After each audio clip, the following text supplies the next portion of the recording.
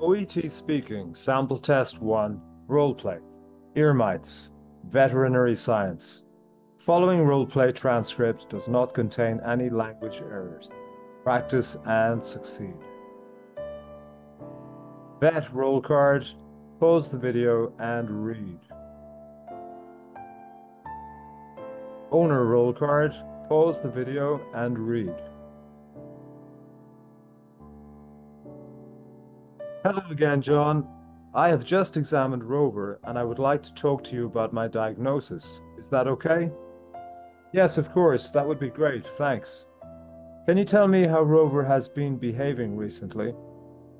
Well, I think he has some issues with his ear, and he is scratching himself a lot lately, and there's a really bad smell from his ears. It's quite nasty. I see. You think he has a problem in his ears and they smell bad? Yes, that's right.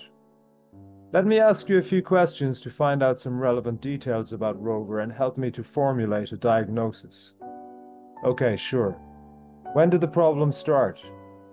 The issue started about 2 weeks ago. I see, 2 weeks ago. Did you attempt to clean his ears? I cleaned his ears with some wet cotton, but I stopped when I noticed some small dark pieces falling out of his ear. You did the right thing, John. Can I ask you some more questions? Did you put anything inside his ear to clean it? No, just the cotton ball around the outside of his ear, nothing else. Okay, John, I understand. Let me tell you about my diagnosis. Rover has microscopic skin parasites feeding on wax in his ears, and these cause itching. Are you following me? Oh dear, is it serious? No. Try not to worry about it. You are in safe hands and we will look after him. You're not alone. Okay, thanks. How do you feel about the situation? Well, I'm worried about Rover, to be honest. He's the family pet and everyone loves him. There's nothing to worry about. Everything will be fine. My suggestion is that you should clean his ears at home twice weekly to remove the wax. Is that okay with you? Oh, well, to be honest, I think that will be very difficult because Rover never stops moving around and he's always changing places. I know it's challenging, John, but I think you have to try to do that for him because he needs to be treated.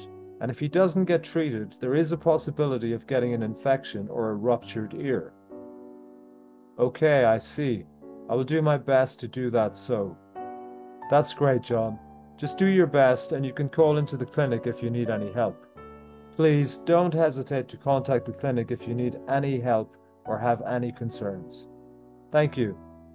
I also recommend that you use eardrops for him twice daily and for 2 weeks in both ears. Is that clear? Okay, I will try to do my best with the eardrops. By the way, I would like to tell you that the cost of specific treatment can be expensive if you want to treat external parasites using other options. Do you understand what I mean? I don't have much money at the moment. Will the eardrops work? Honestly, eardrops are highly effective and safe, and it is a pretty simple and basic procedure. Okay, so what do I need to do? Please listen to me carefully and I will explain. You should pull Rover's ear flap up and back. Then you should apply drops into the ear canal. Then you should massage the ear in order to diffuse the drops. It is also a good idea to praise Rover by saying words like "good boy" or "good dog, Rover." Are you following me? All right, I'm following you. Thank you for the advice. Meanwhile, I want to stress that regular treatment is needed to keep the ear mites under control. Can I ask you one more question? Yes, of course.